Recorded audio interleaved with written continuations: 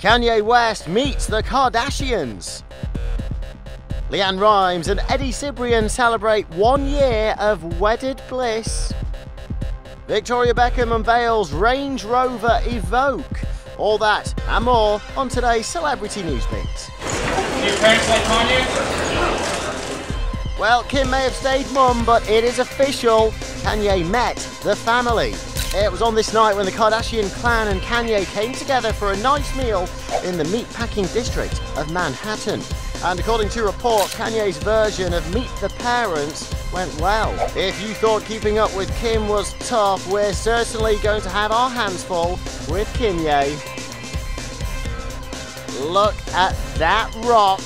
LeAnn Rimes and Eddie Cibrian were married just 1 year ago, and now the country singer has a stunning ring to show for it. Taking to Twitter, LeAnn showed off the giant stone as she gushed about Eddie's gift, stating that she has a very thoughtful husband with great taste. LeAnn is one lucky lady.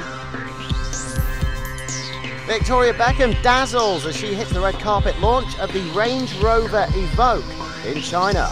The former Spice Girl helped design a limited edition off-roader for the car company. In a statement, Victoria revealed that she has always driven a Range Rover and that for her, they are the epitome of quality and luxury. From clothes to cars, she does it all. Mark Wright is seen leaving a party that he held at the Rose Club.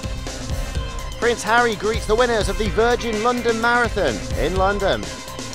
Noel Gallagher's high-flying birds rock out at the Coachella Festival in Indio, California.